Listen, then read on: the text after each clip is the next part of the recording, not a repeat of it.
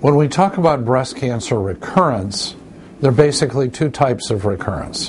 One is a local recurrence within the breast itself, or perhaps in lymph nodes that were in the neighborhood.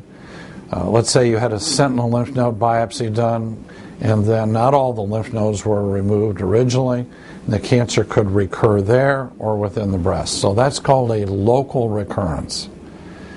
Typically that's treated by further surgery, other forms of therapy. Distant recurrence, another term for that is called systemic failure, meaning the cancer has gone elsewhere within the body. Typical sites are brain, bone, lung, liver, occasionally to the organs of the abdominal cavity. That means that a patient who has had distant recurrence is now stage 4.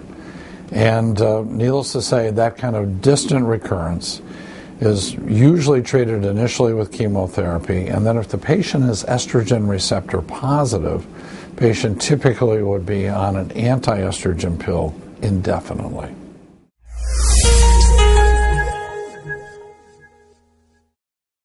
Hi, I'm Dr. Jay Harness, and I want to share with you important information that I believe that every newly diagnosed patient with breast cancer needs to know.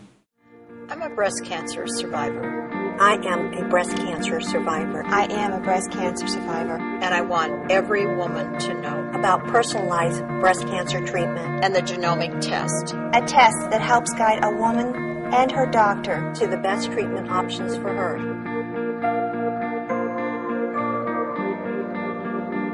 Pass it on.